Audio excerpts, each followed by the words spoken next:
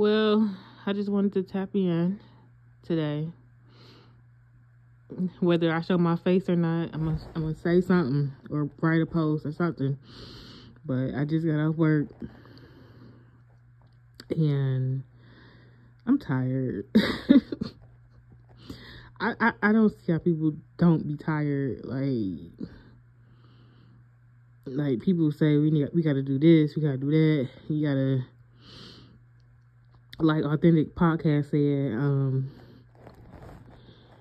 one of his videos, when people get off work, they tired. Like, when do people have time to, work on their business or either themselves? Like, we are human and our bodies can only do so much. And I work a temp job, work from home. But even though I don't have to drive a car to get to work every day, working 8, 9, 10 hours a day, 40 hours a week, 60 hours a week, how many hours I work is very exhausting. And we shouldn't have to live like this.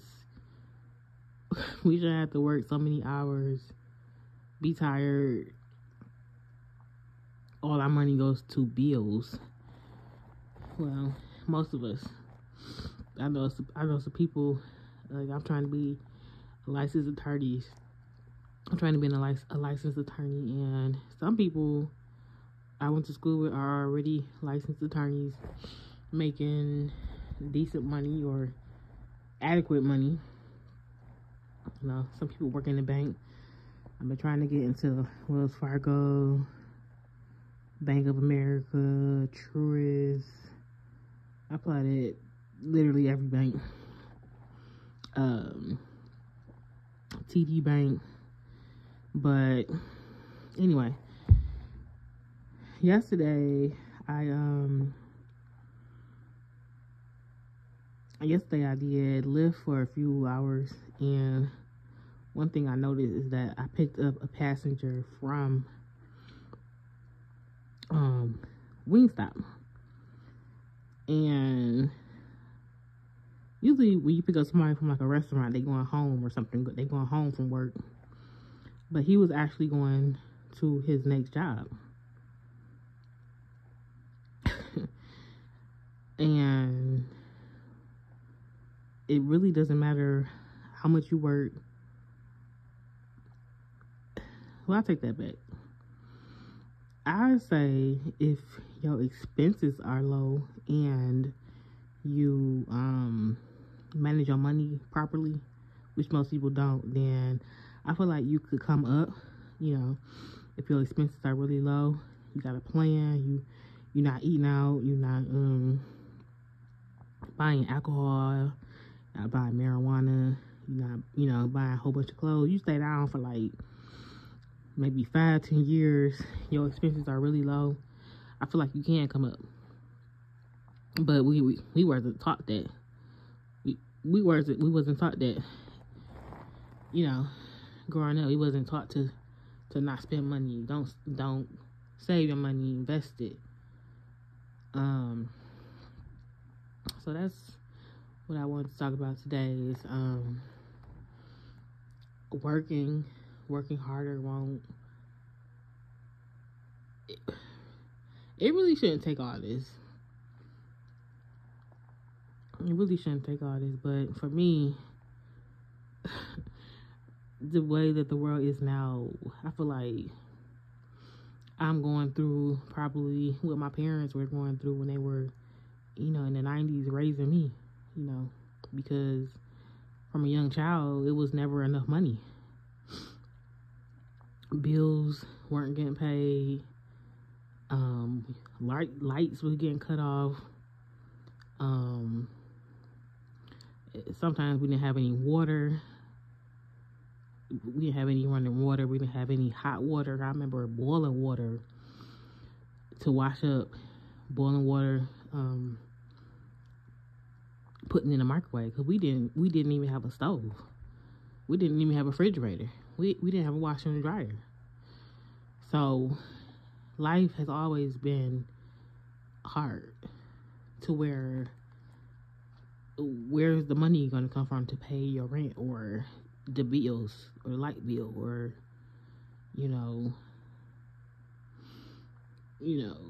or the car note or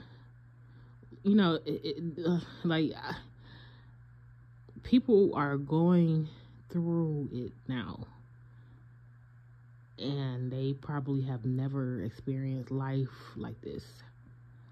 It's stressful to me, but it's like, I will never say this is the norm or this is my norm or I'm used to this. I would never say that. But it's like it feels like the 90s when I was growing up. That's what it feels like. And I just feel so bad for people. I feel bad for myself, but I just feel bad for people because a lot of people have never, ever in their life, have been in a position where they have, worried about bills or their future, or they thought by going to college that everything was going to be okay. So it's heartbreaking to see all the videos out there of people,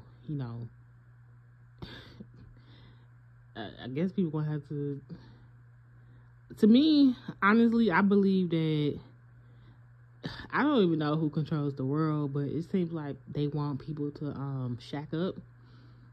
I'm not opposed to getting a roommate or having a roommate. That's probably what it's gonna come down to for me anyway. Cause the rent, the job ain't jobbing, how I want it to.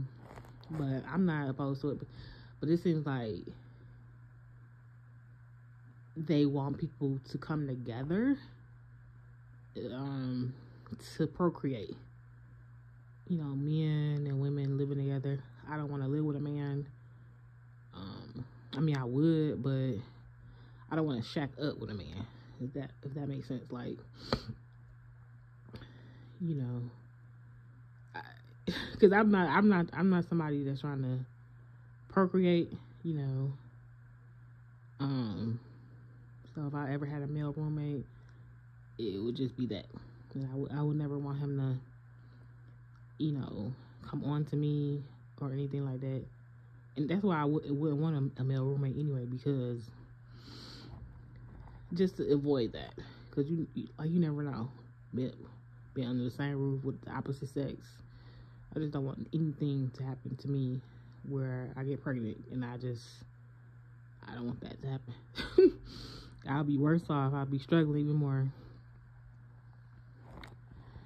But it seems like, I don't know, single people are not going to be able to afford a one-bedroom house. A one-bedroom apartment, or even be able to save up for a house, a studio apartment, depending on, unless you super downgrade, but I'm not even sure how much of a downgrade that a person can tolerate, because if you downgrade too much, then that can affect your mental health. I honestly strongly believe your environment is very important to your mental health, your success. I've lived in two beautiful communities in Raleigh, North Carolina. I honestly regret moving from Raleigh, North Carolina.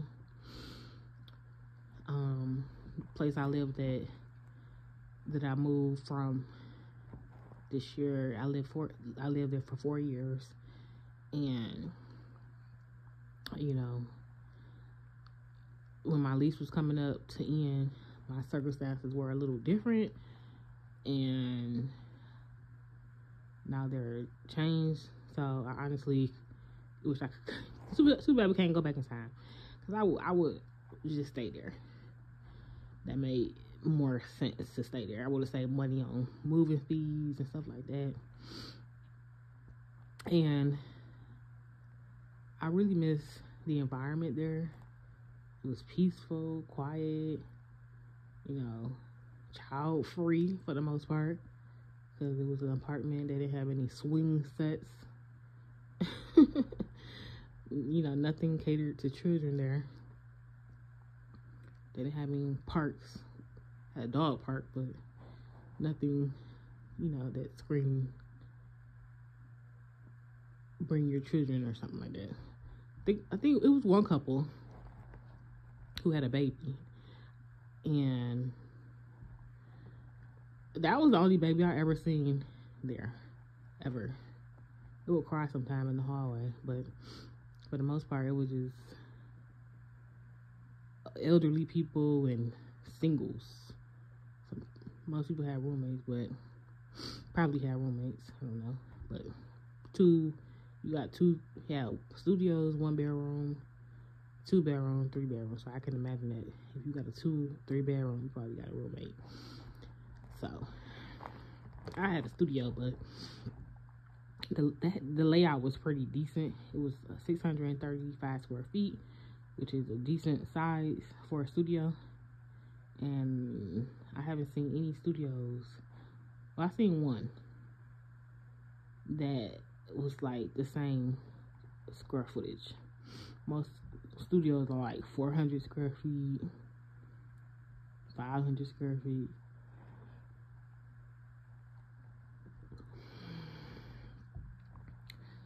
At this point, I'm just rambling, and I really didn't have a topic for today, but other than this world is people are very hopeful. I will say that.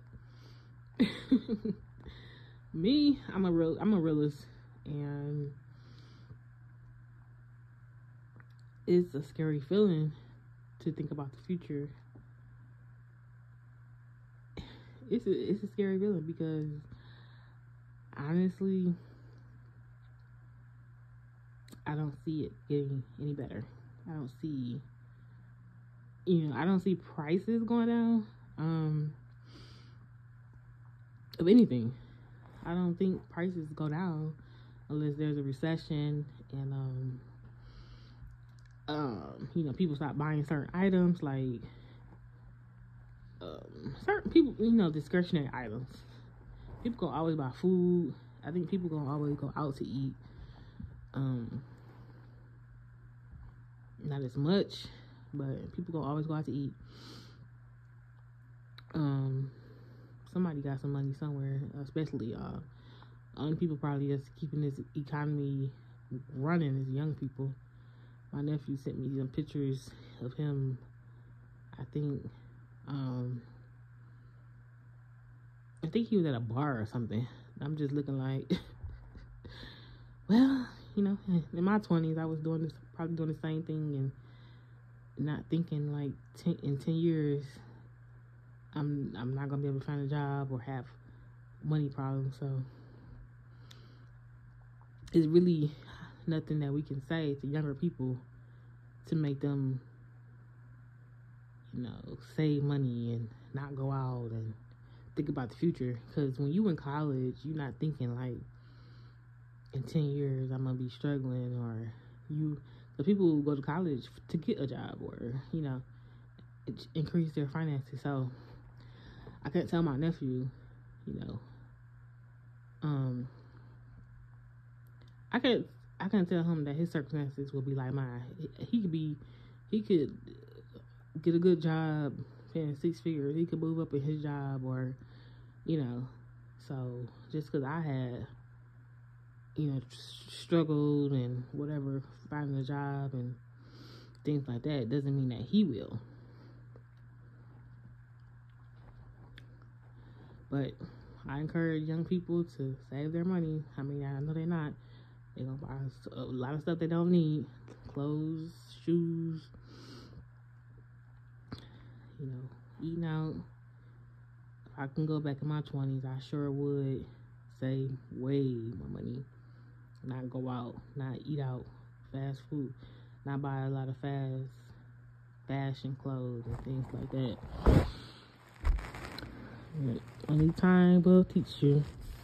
But like I said, in my opinion, in my experience, I don't see it get any. I don't see this economy improving. I mean, I don't know what Kamala Harris. She said she gonna lower the prices of housing, groceries, and what's that? Housing, groceries, and healthcare. Okay, I mean, I don't know how she's gonna do that, but the people are very hopeful. But I'm gonna be honest, I don't see it. I don't see this world getting any better. I just don't. People gonna have to just come together and work together, live together. 2, 3, 4 people in a house or an apartment. Just I don't know if people gonna work it. You know, it's more, and then there's more and more people coming into the world. So jobs are not hiring. They're hiring a few people, but not a lot of people. Some people are lucky to get a good job. I don't know. I don't see the world getting any better.